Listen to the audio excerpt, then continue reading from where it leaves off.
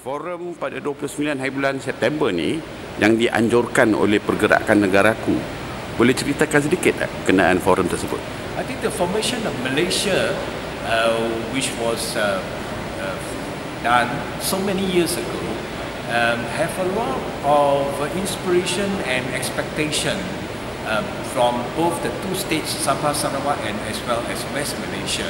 Now we need to revisit the original intention of forming this Malaysia, and we must know what has been agreed upon by the leaders from East Malaysian states and the West Malaysian states.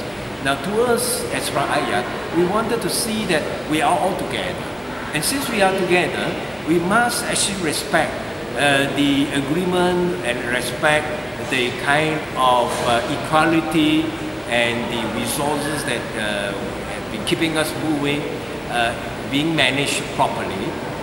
And we wanted the East Malaysians and West Malaysians to know each other well and to able to keep a check and balance on the policy that is actually affecting the whole Malaysia, not only West Malaysian and as well as East Malaysian. So I think this forum would be very timely and would be one that would be able to give us a much better insight of the formation of Malaysia, why it was formed, and what we are expecting out of the formation of Malaysia. Ya, saya rasa forum ni memang kena tepat pada masa sebab orang Sabah dan Sarawak berasa dipinggirkan. Dan kita sendiri di Semenanjung, kita rasa kita tak kenal sangat pun Sabah dan Sarawak. Apa masalah di sana, kedudukan Sabah dan Sarawak dalam Malaysia. Dan kita nak cari kawan-kawan yang lebih baik daripada Sabah dan Sarawak. Kita nak kenal dengan lebih dekat.